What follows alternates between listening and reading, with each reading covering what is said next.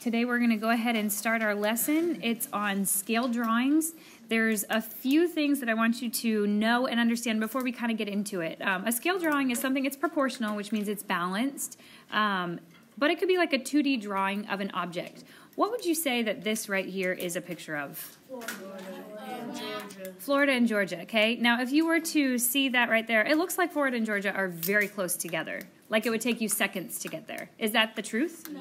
No, okay? Why would it look like it's not that far away from each other right there? Okay, because it's 2D, all right? It's just something, it's been scaled on a very small scale, even though it's something that's very big.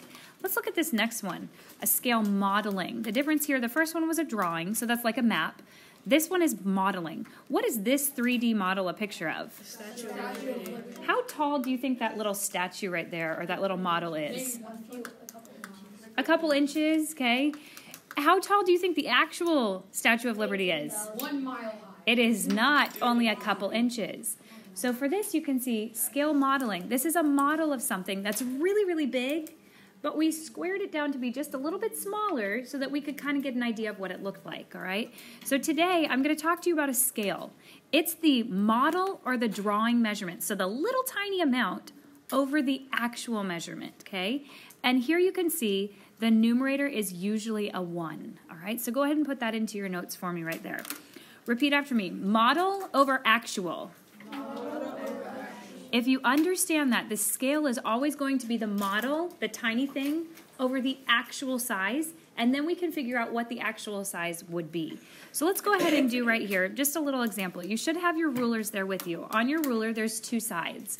One side is centimeters, and one side is inches. You are going to be using this centimeter side, okay? So I want you to go ahead. You can see here, I've got a scale. My scale is 1 centimeter equals 50 actual miles, okay? So I want you to go ahead and take your rulers and measure the distance between Cadillac and Detroit. All right, so what we're going to do basically here is we're going to find a proportion. Remember, a proportion is 2 ratios that equal each other. The first thing you're always going to do is you're going to take your scale. My scale is 1 centimeters equals 50 miles. So what we're going to do is we're going to go ahead and do 1 centimeters over 50 miles equals, now if I have something like this, this says centimeters per mile. What do you think my units need to be over here? Centimeters per mile. Once again, this is a proportion, so they equal each other, which means the left side says centimeters per mile. That means the right side, we're trying to find centimeters per mile. Round it to the nearest whole number. How many centimeters was the distance between Cadillac and Detroit? 4. So we're going to go ahead and put 4 centimeters over here on this side. Do we know the actual distance yet? No, we don't. So we're going to go ahead and put that as like an unknown, x. Okay? Now, if you remember, when we're trying to find x, there's 3 different methods that I've taught you. You can do it by what? Cross products. What else? Multiplication. And what's the other one? And mental math, okay? So for me, I think mental math would probably be the easiest. We are attempting to find out what x is. So I've got to figure out how to get from a 50 to an x. In order to do that same thing, I've got to figure out how I got from a 1 to a 4. How'd I do that? 4. I multiplied by 4. So if I multiply the top by 4, you multiply the bottom by 4. So here you can see 1 times 4 equals 4. 50 times 4 equals 200. So the distance between them is 200 what? 200 miles, okay? Because once again, this was centimeters per mile, just like this was centimeters per mile. So the correct answer is 200 miles. Then go ahead and box that in. The next one is asking us to find the actual distance between the cities Kalamazoo and Ann Arbor. I want you once again use your ruler to measure the distance. As I'm doing this though, guys, the very first thing you will put every single time is your scale. What was my scale? 1 centimeter per 50 miles. So you're going to go ahead and start that off again. 1 centimeter per 50 miles equals, and once again, we're going to be doing centimeters per mile for our second ratio. All right, you guys go ahead and find the distance on your own. All right, when you guys measured it, what'd you get? Okay, 2.5 centimeters. Now I'm trying to find the actual distance. Do I know what it is yet? I do not, so I'm going to go ahead and just put an X. All right, now if you wanted to, once again, you could do mental math. You could also use cross products. For this example, I'm going to go ahead and show you it by cross products, all right? What is 1 centimeter times X? 1x, which is just plain old x, equals, and then I've got to multiply 50 times what? 2.5. Times 2.5. Guys, what's 50 times 2.5? 125. Okay, so going back, what is my answer with units? 125 miles. All right, so that is the estimated distance between Kalamazoo and Ann Arbor. For this one, we're using the same kind of idea. It says to find the missing dimension and use the scale 1 to 6, okay? For when you do this, you are always going to do the scale first. So as a fraction, what would that look like? 1 over 6, okay? So I'm going to go ahead and put this 1 over 6 equals, repeat after me, model over actual. Model over actual. So you will always have the model size over the actual size. If I am looking over here at this first one, what is the model size? 12 inches, okay? So over here, I'm going to put model over actual. This is 12 inches over, do I know the actual size? I don't know it yet, so I'm just going to put an X, all right? Who would say mental math is the easiest way to find these things? I think mental math is the easiest. Some people like cross products the best, but let's just imagine I'm trying to find the X, so I've got to figure out how to get from a 6 to an X. In order to do that, I have to figure out how I go from a 1 to a 12. What's the missing link? Divided by 6. Guys, how do I get from a 1 to a 12? Multiply by 12, so times 12. If I multiply the top by 12, you also multiply the bottom by 12. Guys, what's 6 times 12? 72. Okay, so X is going to equal 72. We're going to go ahead and put it over here. Although the model was only 12 inches, the actual size was 72 inches. All right, does that make sense how we're doing that? Let's go to the next one.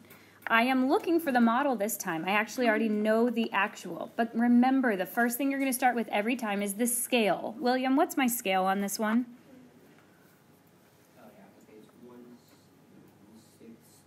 1 to 6, okay? 1 to 6 equals, everyone say this, model over actual. Model over actual. Okay, Madison, what's the model for this one? Not the model. Look, this is the column for the model. So what's my model? Right now it's unknown, so what should I put? X. Okay, let's just put an X. Alexis, what's my actual? 18. Okay, once again, I do not care which way you do it.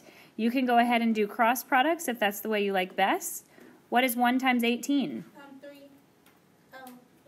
18. Okay, 1 times 18 is going to equal 18, and that's going to equal 6x. So if I had 18 equals 6x, how do I get x by itself?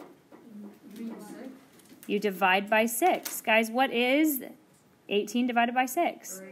X equals 3. Okay, how many of you would say that was a little longer than the mental math? Okay, mental math is definitely the fastest one if it could work, and you definitely could have done mental math there. So let's go ahead and put this over here for the model. I want you and your partner to do the last two together. Okay, so remember, we're always going to start with the scale first, so 1 over 6, and then you want model over actual, so it's going to be 20 over x, okay? So let's do mental math on this one. I'm trying to get from this 6 over to the x, which means I can figure that out from getting a 1 to a 20. Guys, how do I get from a 1 to a 20? Okay, I'm going to multiply by 20 because 1 times 20 equals 20. And then the bottom, I've got to multiply by 20. So what is x? 120. X equals 120. All right, go ahead and box that in. How many of you guys, you and your partner, got that? Yes. Excellent. Okay, the next one, I always start with the what, guys? That's what the model is. Okay, the scale at the very beginning. So my scale is 1 over 6, just like the other ones, equals, what's model over actual here? 2 over x, okay? So remember, I'm trying to get from a 1 to a 2 in order to get from a 6 to an x. How do I get from a 1 to a 2? Multiply by 2. I multiply by 2 on top and bottom, and that makes x equal 12. How many of you feel like you understand how to figure this out? All right, we've got just one more example that we're going to do today. I want you guys to flip to the back. All right, for the next one, we are going to use the scale 1 to 12. So for us just to kind of show work, we're talking about 3 different items. Write this down for me just like this. The first one we're going to talk about is the mattress. The next one we'll be talking about is the water tower. And what's the final one? Football helmet. The football helmet. Okay, we'll just write helmet.